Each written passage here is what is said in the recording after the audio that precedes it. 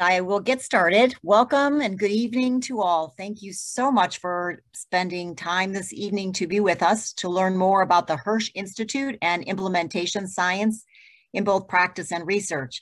I'm Mary Delansky, and I'm the Sarah Hirsh Endowed Professor from the Francis Payne Bolton School of Nursing and the Director of the Cusin Institute. I also work at the VA and the VA Quality Scholars Program, both nationally as the nurse advisor and locally as a senior nurse faculty. And so we are excited to bring this presentation to you all tonight. Before we get started, though, I'd like to have some housekeeping.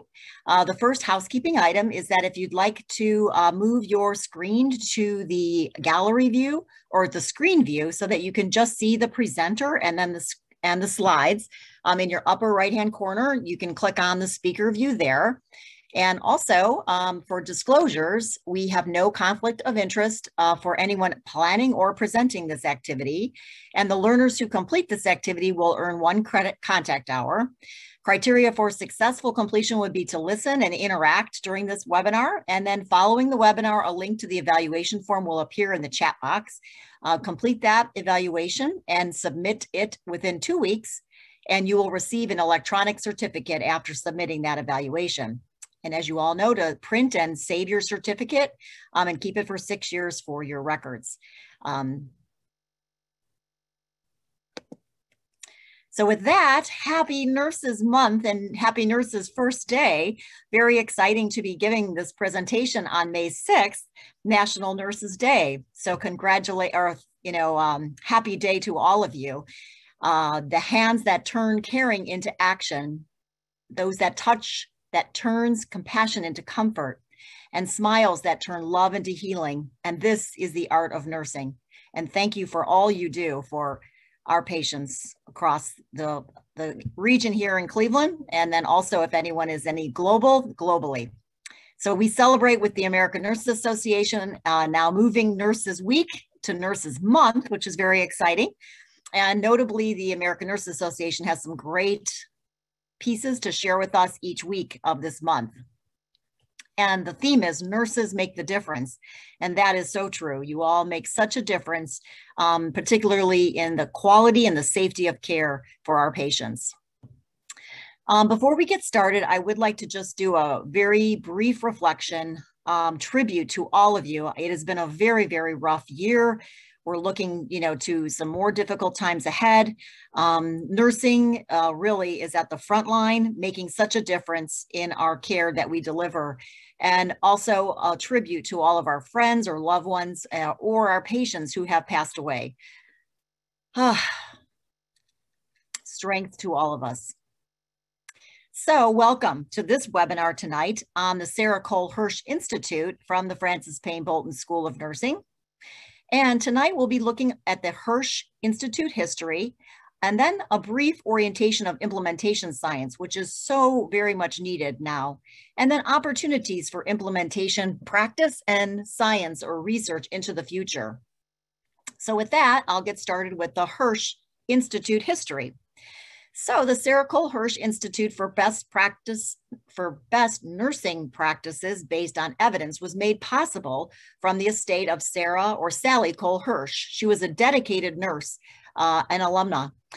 Sally Hirsh was a volunteer at the Francis Payne Bolton School of Nursing, and from 1963 to 69, she served as a national chair of the University Medical Center Development Program and helped raise substantial funds for the construction of the building, the older building that we saw in that last picture, that currently housed the nursing school.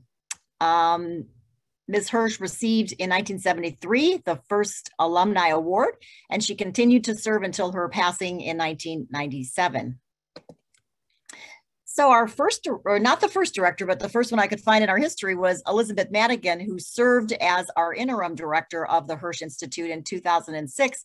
And she did some really important connections with the online journal of nursing issues in nursing, in which most of the Hirsh Institute repository or searches or systematic reviews for many important topics in nursing are archived. Another director from the Hirsh Institute was Catherine Jones, who directed it from 2007 to 2015. And she did an amazing job of providing certificate program for nurses in the region at both basic level and advanced level. And during these years, the big push was on evidence-based systematic reviews and really pulling the literature together to guide nurses in practice. And then the most recent director was Dr. Joachim Voss, and he was the director from 2015 to 2019, and he made some great contributions to evidence-based practice in HIV care management, and also did some very innovative things with this art and the also comic books. And so in 2020, I became the director of the Hirsh Institute. And the vision that we are currently working with is to discover and disseminate and implement evidence-based practices with our academic and practice partners regionally. And our mission then is to serve as an interprofessional center for evidence-based practice implementation that really facilitates best practice uptake and transforms practice outcomes. So we really move the mission and the vision to more action-oriented implementation of the evidence into practice. With that, our aims are to provide contemporary expertise in this evidence-based practice implementation and quality improvement, which are very important component of implementation of evidence into practice, with the aim to improve quality and safety. Another aim is for us to inspire the next generation of scientists and interprofessional research teams to engage in implementations research that is relevant to the needs of our clinical partners. And then our third aim is to provide forums and resources like tonight to enhance implementation of evidence-based practice through discovery and generation of new solutions in practice. And then the fourth aim is to promote learning and research in implementation science through lectures, courses, and conferences. And so we'll be having more of those into the future. So that's the history of the Sarah Cole Hirsh Institute. And now we'll move on to a brief overview of implementation science. With that, I'd like to do the first polling question. And that polling question is, how familiar are you with implementation science? Not familiar at all, somewhat familiar, or you feel that you are an implementation scientist? There we go. All right. So everyone is answering the poll, and it looks like we do have about 75% of you who are somewhat familiar with implementation science. So that's really good to know. And I'll let Maria close the poll out.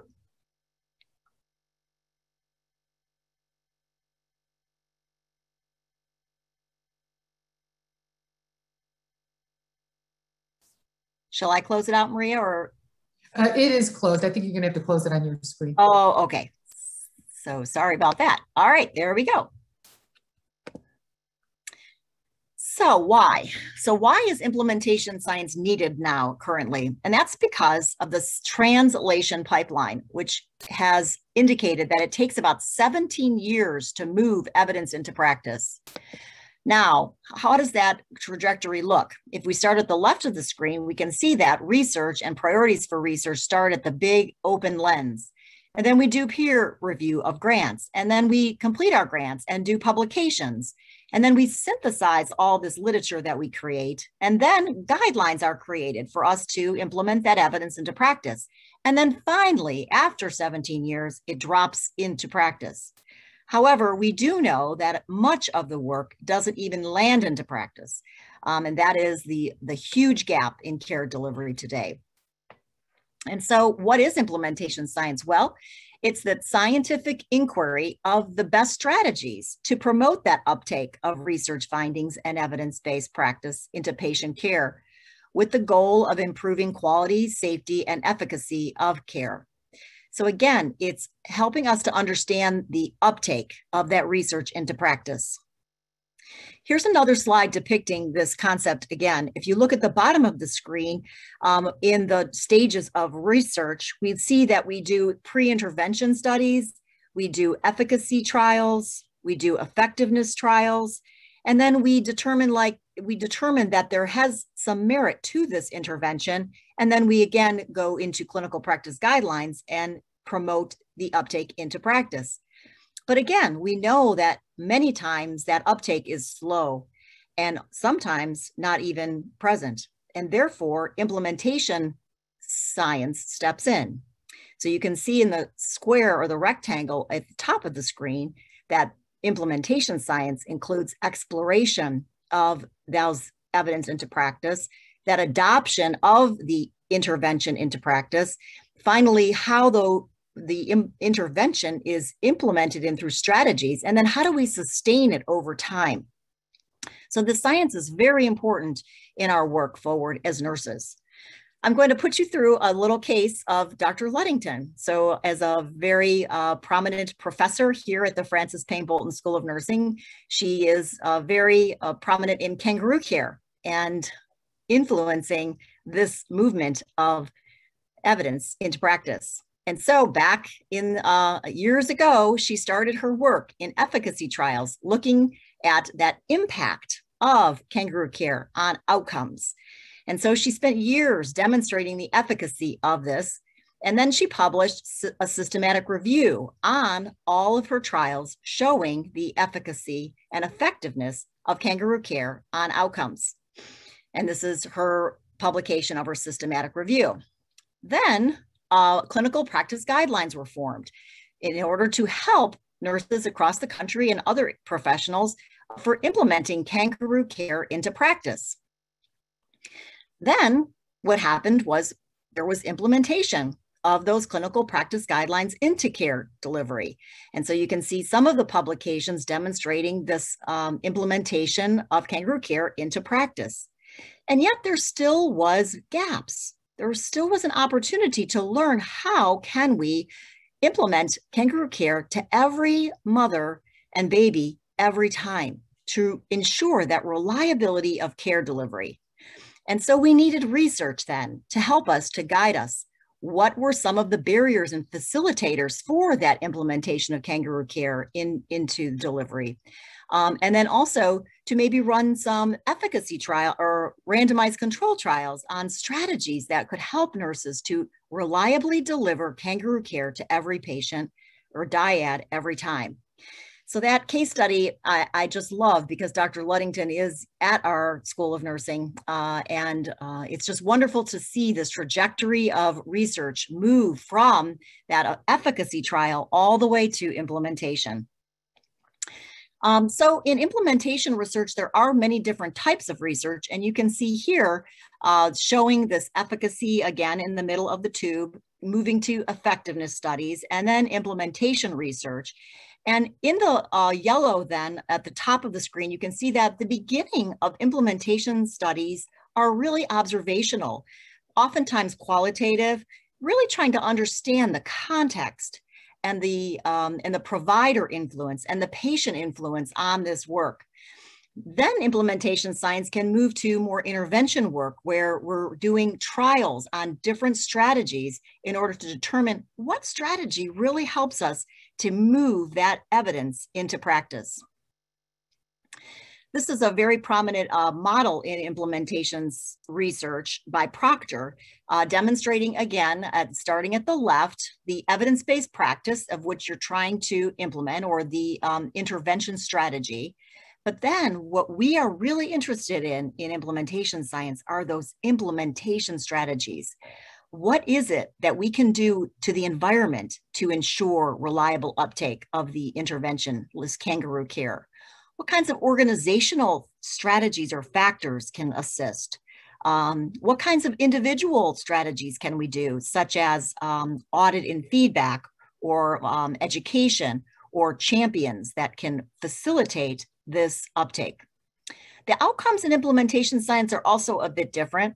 We do look at the very right at the client outcomes as we do in traditional research or prior to the implementation science. And we also look at these implementation outcomes.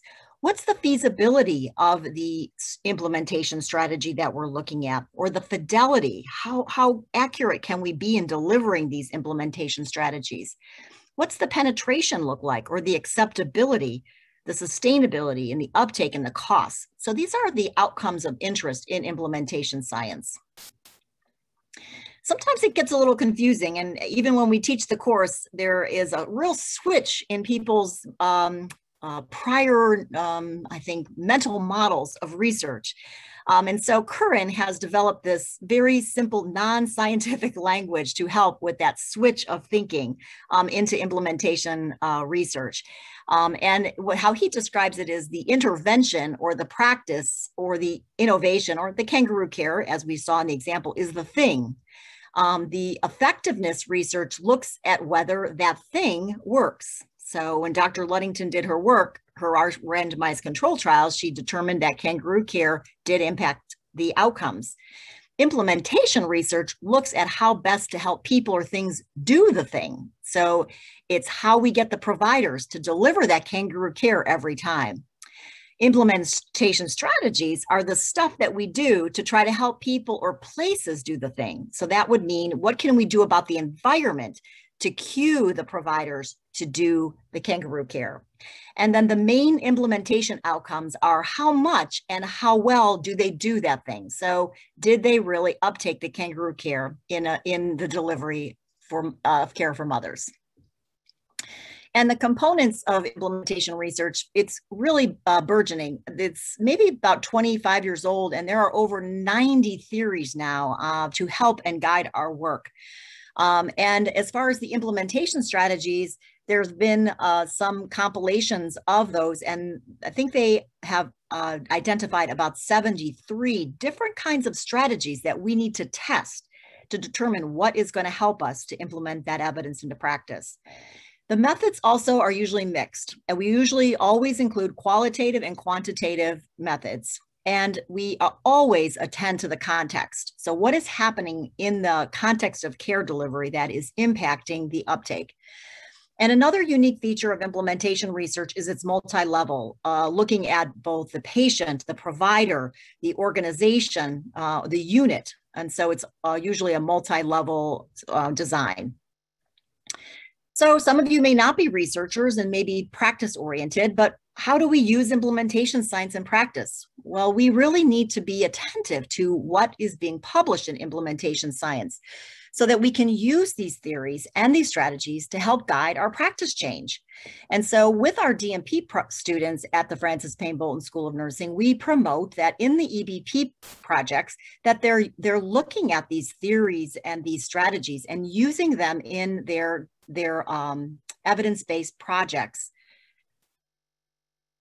So all of this research, evidence-based practice, quality improvement, all start with a practice problem. And so I'd like for all of you to think about what evidence-based practice do you want to implement? So in the care that you deliver, think about what's the gap, what's missing? And I'd like for you now to just take a few minutes to think about a practice problem that interests you. And then I'd like for you to participate in what we call a chatter fall. And that means that I'm going to have you put into the chat box your practice problem that you would like to study, but don't submit the chat yet. And so the chatter fall occurs after we give everyone a few seconds to put in your practice problem in the chat box. And then I'll say, okay, 1, 2, 3, release. And then you can release your answer. And then we're going to watch everybody's chatter, come to life. I love this strategy because it allows everyone to think uniquely about what practice problem or whatever they would like to put into the chat, not be influenced by others' thoughts. And then we can kind of look to see how that evolves. So we'll give everyone a little minute to do that. And I'm going to pull up my chat box just to kind of watch.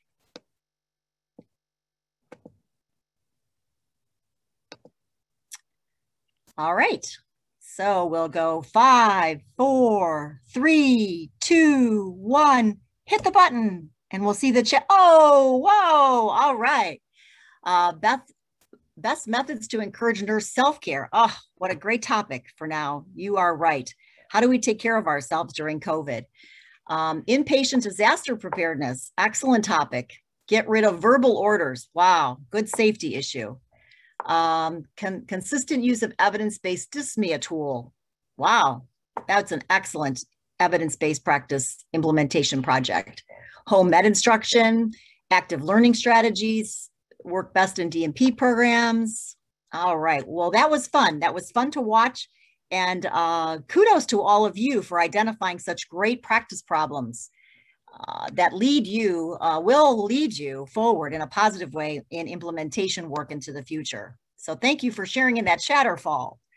Now I'd like to just share our first presenter, and she is a Hirsh Fellow from 2018 to 2021, and it's Dr. Tongyao Wang. And she's going to share a little bit about her journey as a Hirsh Fellow the last 3 years. So Dr. Wang. Thank you, Dr. Delansky, and good afternoon to everyone. And my name is Tong Yao, and I'm an oncology nurse before I started back in school as a Hirsh Fellow and a doctoral student. And my research interests are really in ensuring to help ensure patients implement evidence-based strategy through the use of pictograph when they go home to do their self-care, especially in my dissertation study for their independently performed tracheostomy care at home. And my other research interests include standardize the pictograph development and validation process and test the pictograph intervention to improve self-efficacy on health management. So I was very lucky to work with Dr. Voss and Dr. Delansky as a Hirsh Fellow to conduct evidence-based research project and systematic literature review to understand the up-to-date evidence. So the research project include testing the impact of weather conditions on physical activity status in people living with HIV, develop and validate the patients with head and neck cancer, and its preliminary efficacy of the pictographic education handout. In addition, we have published 3 out of the 4 literature reviews, including looking at the needs of informal caregivers of patients with head and neck cancer during the survivorship, look at the effectiveness of pictographs on improving patient education outcomes, and understanding the information overload during patient education, and the symptoms sign status of nurse-initiated intervention for sleep disturbances in people living with HIV. So here's my dissertation study model is to develop and validate a pictographic education handout on tracheostomy care, which was funded by the International Sigma Nursing Foundation. The study has 3 stages: development, revisions, and field testing. So the development stage include building an expert panel, develop the pictorial handout, and the handout evaluation instrument. The revision stage refers to the iterative process of handout evaluation and revision by the expert panel and the user panel. And then we recruited 22 patients and 17 caregivers to field tested the handout. We also adopted a pre and post intervention design to test the efficacy of the pictographs. Patients and caregivers were asked to report their self-efficacy scores immediately after they give consent to the study. And then I briefly reviewed the handout with them and gave them the study survey. The very last question in the survey asked them to report their self-efficacy again after they reviewed the pictographic handout. Meanwhile, the study also collected information to look at risk factors related with lower self-efficacy. So next slide, please. So as a clinical nurse, the clinical issue I found was my patient cannot read the text-based handout I give them in the hospital. So I drafted it on the pink sheet, and he was immediately much more confident and competent. So as a Hirsh Fellow, I wanted to standardize the process of making the handout and validate the pictographic handout, so this could be made more available to future patients and family caregivers who need to perform evidence-based tracheostomy care at home. And next slide, please. So overall, the study helped us to have a better understanding of the patient education phenomena on tracheostomy care. On the left side with the solid lines are the significant factors associated with self-efficacy on tracheostomy care. And on the right side, where the dashed lines are the non-significant factor we found in our hypothesized model. we found 5 factors: anxiety, cognition, preference, comorbidities, age, and your health literacy level together explain 88% of the variance in self-efficacy. Depression, PTSD related to tracheostomy, social emotional quality of life, psychological symptom distress, and global symptom distress all showed a moderate correlation with self-efficacy, but did not state in the regression model. This is mostly because they were highly correlated with anxiety level. And these moderate to strong correlation, in addition to anxiety, indicate that we should really pay more attention to support their psychological needs in order to improve their self-efficacy level. And for patient-specific variable, we found that there's a distinct difference between the impact of psychological distress and the physical distress. There's no correlation between physical symptoms distress and the self-efficacy. And then we also analyzed the difference on the participants' self-efficacy on tracheostomy care before and after the intervention. We found the intervention actually showed a clinical significance with a medium effect size. Next slide, please. So future implementation project that needs to be conducted for after this study, we think include the implementation of routine assessment of self-efficacy and anxiety at follow-up appointments, follow-up education and competency assessment for patients and caregivers at outpatient appointments. Also to identify barriers and facilitators of the implementation of pictograph for tracheostomy care.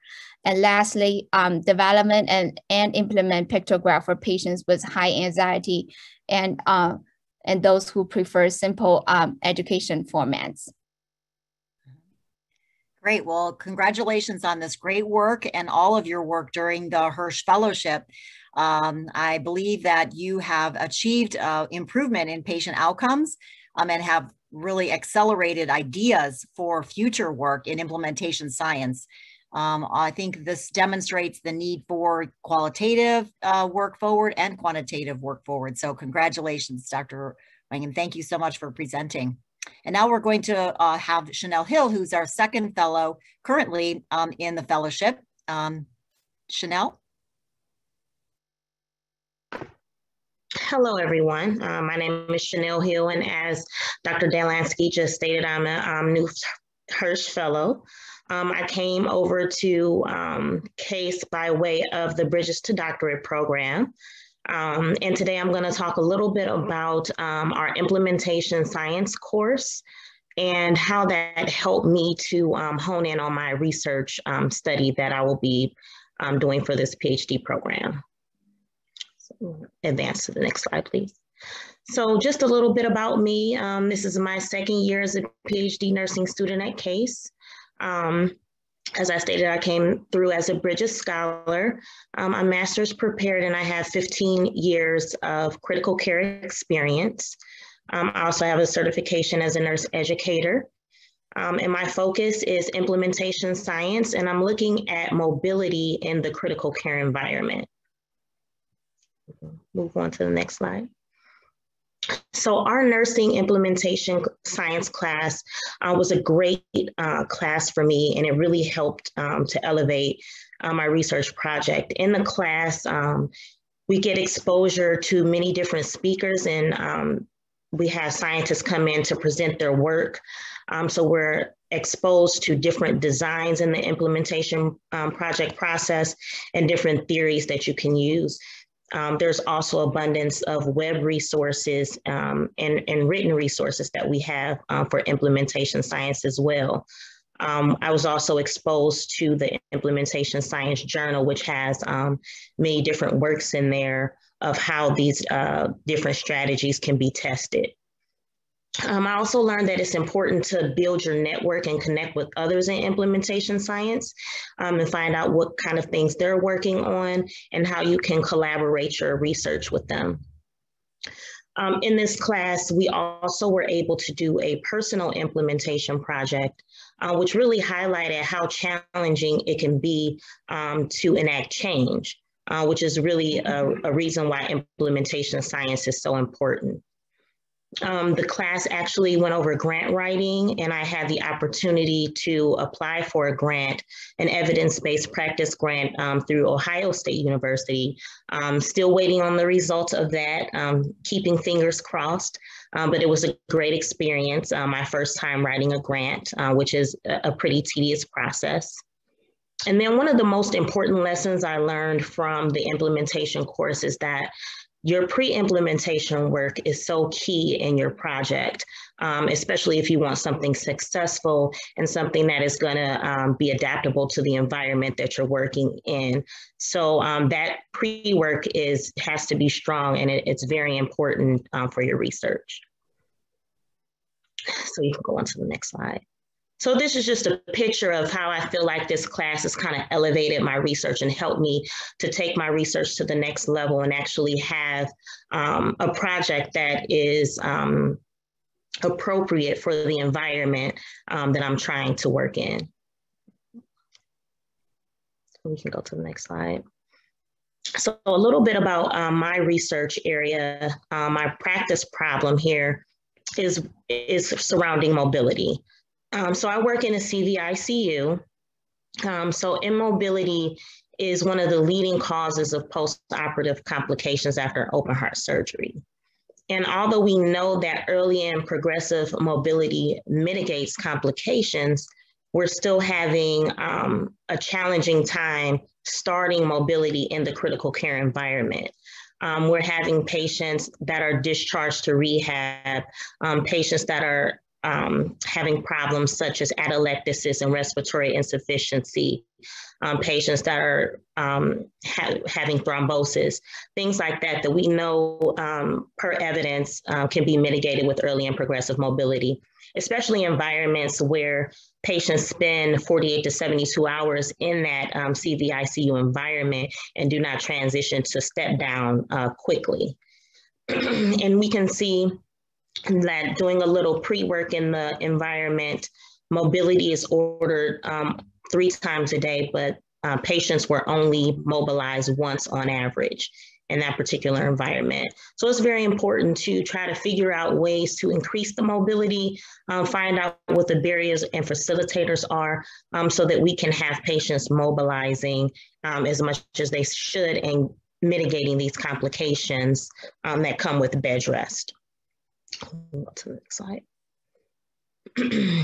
So in my original project, when I came into this Hirsh Fellowship, I wanted to use patient and family engagement, which is one of the 73 strategies that Dr. Delansky talked about that was derived from the ERIC research. And my intervention was going to be a mobility goal board to kind of set goals for the patient, include the patient in setting those goals, and hopefully that would increase movements of the patient. But when I went ahead and did that pre-implementation work and did my environment scan and looked at those different barriers and facilitators in the particular environment, as well as doing a survey of stakeholders, they really felt that this intervention would not be appropriate for their particular environment. So doing this pre-implementation work, I found that for this particular area, the best intervention seems to be to have a mobility technician.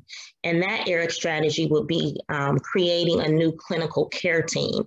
So we'll be adding the mobility technician onto the team to help with that. And I was actually very surprised because of the financial aspect or the cost aspect that there was so much buy-in from the directors that I actually surveyed when I was doing this pre-implementation work. The class also helped me understand the importance of finding the correct theory to use to frame all of your research. And the consolidated framework for implementation research theory is the one that I've chosen for this particular project. That particular theory looks at the intervention itself, breaks down how complicated is this intervention. Is it going to be difficult for patients? Is it going to be difficult for your healthcare staff? It also looks at your inner and outer environment and how that affects being able to implement your strategy. And your inner environment being the culture of that unit, if you have buy-in from your management team, and then outer being more of the environment itself, such as with mobility, where are the walkers stored? Is it easy to navigate or walk through the particular unit? It's also looking at the characteristics of the individuals that will be participating in the particular intervention. So how do nurses see mobility? Do they see it as something important for patient care? So their knowledge and attitudes is very important to understand when you're going into implementing a change on a unit. And then it also looks at the implementation process itself. How is the implementation going? How are we going to sustain this particular intervention so that mobility continues to happen? And then the method that we want to use or design is the hybrid 3.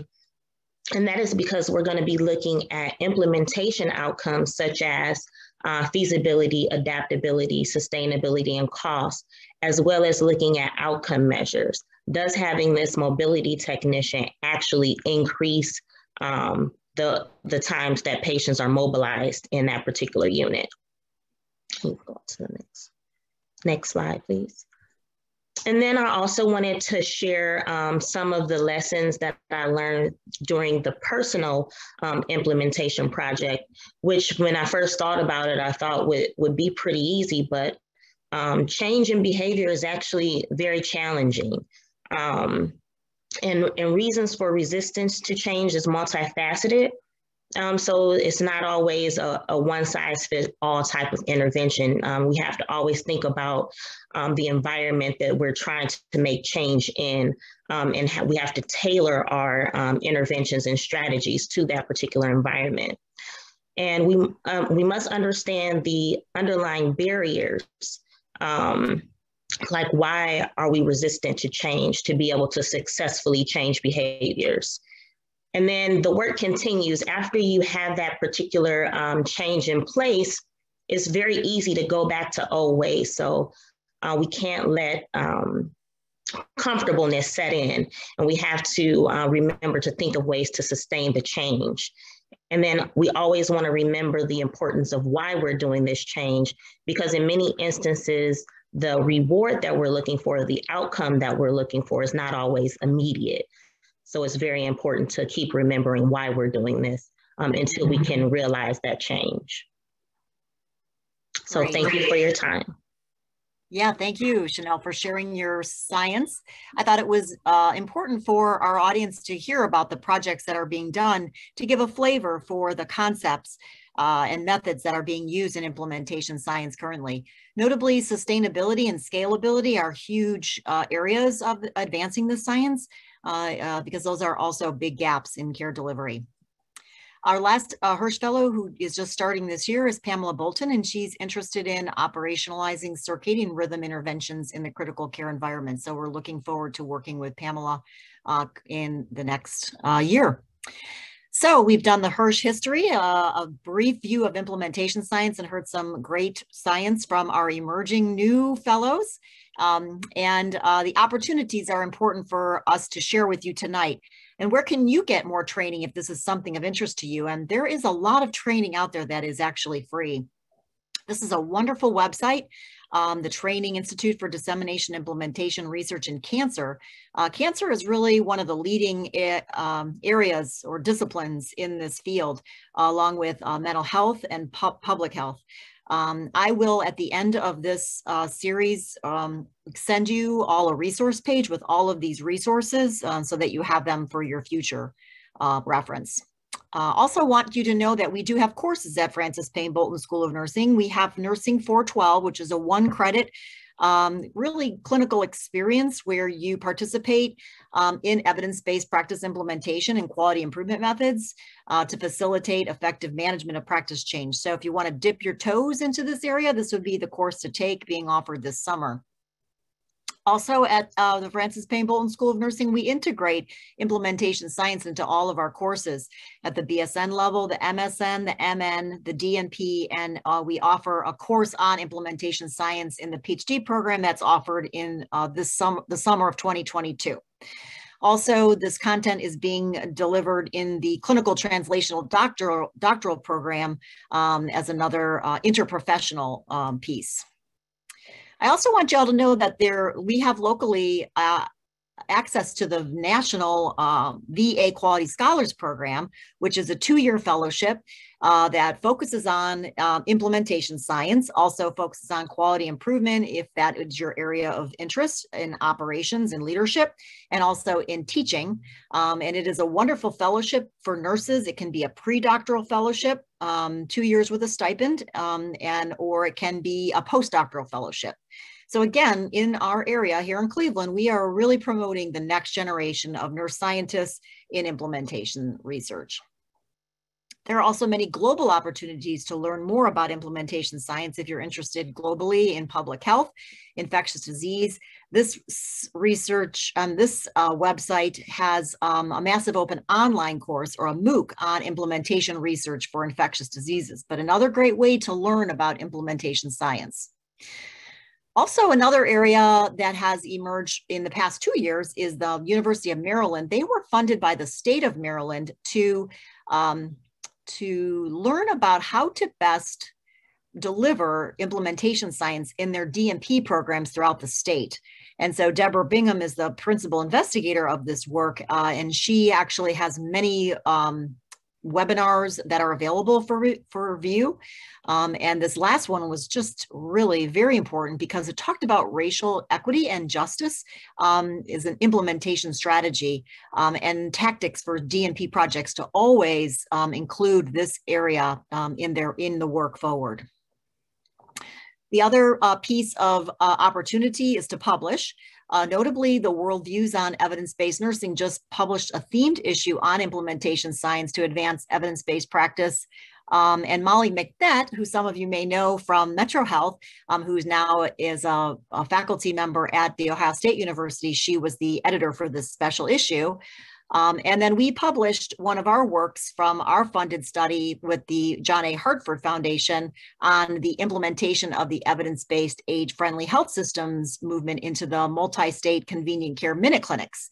And so this was a pre-implementation publication demonstrating the point that I think Chanel made is the real importance of getting into the organization and understanding that organization in order to really tailor the intervention for that organization. Another great opportunity is conference, and the main conference for this area is the Dissemination and Implementation Conference that is offered by Academy Health in collaboration with the National Institute of Health and the VA. And this is in its 14th year last year. Interestingly, the first time I went, there were about 100 people at the conference. I think I went to the third one, and now they're up to about 1,400 people attending this conference, demonstrating the enthusiasm of this topic and type of research currently. And now there's a lot of funding in this area.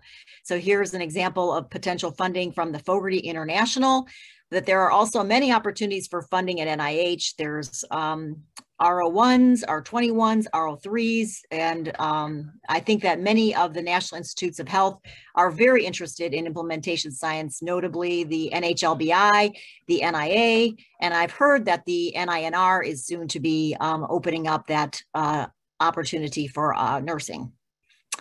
There's also a lot of implementation science grants that are up on the web. Here's a nice website that does have, I think about, I don't know, 7 or 10 implementation grants, because again, it is a different lens on the work that we do, and having a sample grant really helps to get your funding going. And now the clinical translational science centers, or the CTSCs or the CTSAs, are really getting on the bandwagon in implementation science. Notably, they are translational centers. And this one I wanted to note was the University of Colorado. They have, they're one of the first ones really focusing on implementation science. And so they have a lot of very good resources on their site, and also an annual conference.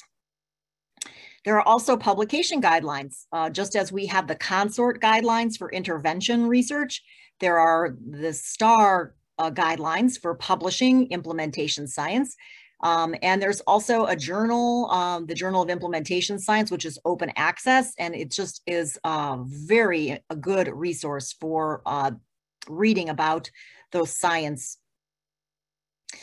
And so with that, we then tonight looked at the Hirsh history of the implementation science brief, had a couple of examples from our great fellows. Thank you again to Chanel and Tong Yao. And then we also reviewed some opportunities for you to look at other ways to learn more about implementation science, or ways to be funded, or ways to get published. And notably, these opportunities are open for PhD prepared, or DNP prepared, or MSN. I really believe that at any level of nursing, the implementation science information is so important for us for change. And we all know that change is the essence of what we do in nursing, so that we can always not just deliver the care that we were educated to do, but also to look at that system and be open to changing the system of care, so that we can ensure that care is always of high quality and safe. So with that, I'd just like to open up to see if there are any questions in the chat box, or if anyone would like to unmute your mic to ask any questions. I would be happy to entertain comments, questions. And I'll let Maria then cue me if she sees any questions coming across, or you can also use the Q&A. While you're thinking, one question that I often get is, well, where's the intersection between implementation science and quality improvement? And that is a really great question. I would like to first talk a little bit about quality improvement and research, in that with quality improvement, the interventions and the intent is local. It's that the interventions that we do for quality improvement are to improve care at a unit or a hospital. The intention is not to discover new knowledge or to generalize what we find. It's really to understand that local environment, to test some possible change strategies, and then see the effect that it has. And then if we do find some good strategies that assist, then to sustain those strategies. Usually quality improvement includes implementation of evidence-based practice, but then also can include other types of change, such as improving the efficiency of care delivery, or improving maybe access to care or processes of care. And so the scope of the practice problems can be a little more wide and more encompassing than the practice problems of evidence-based practice, which are focused mainly on the gaps where evidence is not being implemented into practice. And so quality improvement is different from research in that component of research is really to generalize and discover new knowledge, and quality improvement is to do local change. Back to the difference between implementation and quality improvement is that I think at the practice level, implementation is very similar to quality improvement. If you're only trying to improve care at the local level, and you're not trying to discover new knowledge, and you're not trying to generalize what you're finding at that local level. But where implementation science gets different is when it's research, when you are definitely setting up a study with a design and methods in order to discover the newness or the factors that are important in that implementation of that evidence. And so we're in implementation research, we're discovering new knowledge and generalizing it. And so that would be the differences between implementation research and thinking about quality improvement, and then implementation practice. So that's one question that comes up a lot. But definitely, if you have quality improvement skill or enthusiasm, that will serve you well in this work of implementing evidence into practice. Did that inspire anyone to ask a question on the chat? Yes, Maria. Here's a question. Great. How does environment complicate sustainability and scalability? The environment. All right, the environment is a key factor. Our founding mother of nursing, Florence Nightingale, knew all about the environment and really studied the environment. And I think as nurses, we need to open our lenses to what is happening in the environment. And the environmental factors are key to sustainability. What we've learned in implementation science is that many of these strategies need to be hardwired into our workflow. And therefore, with the EPIC, one example of this is where they put alerts into the electronic health record to alert people to do things or remind them. Now that has sort of, in some regards, created some fatigue, alert fatigue, and that now they've overused that strategy and we get way too many alerts. And so now we probably have to study that a bit to determine what's the threshold for alerts. I think that we also have to include context in a lot that in many of our research studies.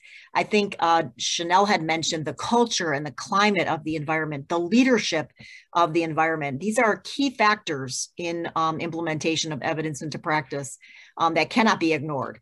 And that must be included and must be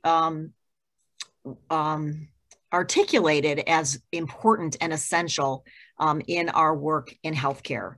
And then as far as, I think the question also was that sustainability and how environment is important for sustainability, but I think it's also important in scalability, that we have to understand the differences in the context or the environments of each unit that we do these implementation projects in, because every unit could be a little different and needing a little adjustment in the intervention itself. So those are really great questions and really demonstrating the complexity of this science.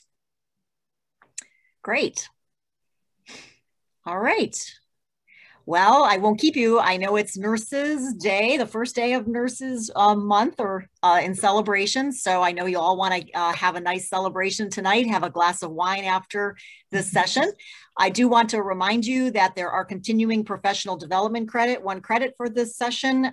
If you complete the evaluation, and Maria will put that link in the chat box for all of you. And then as a reminder, I will also send you a resource list with all the different resources that we included in the talk tonight. So you'd have those for your reference. So again, we want to thank you. A reminder on the QSIN conference, we do have the virtual conference that's going currently and a great live session. June 1st, we're highlighting Kathy McGuinn from the AACN, who will be giving a talk on the new re-envisioned essentials, the competency-based essentials. And then we will also have a cooking demonstration of a lovely dinner by our Dean Musil, and also the Dean of Ursuline, Dr. Patricia Sharpnick. So please join us on June 1st, or also join us on June 2nd, where we have a whole day of sessions, workshops, some talking about implementation science and quality and safety. Very inspirational conference, so we would like to invite you all to that. So thank you again for attending tonight, and we wish you again a very lovely month of May celebrating nursing.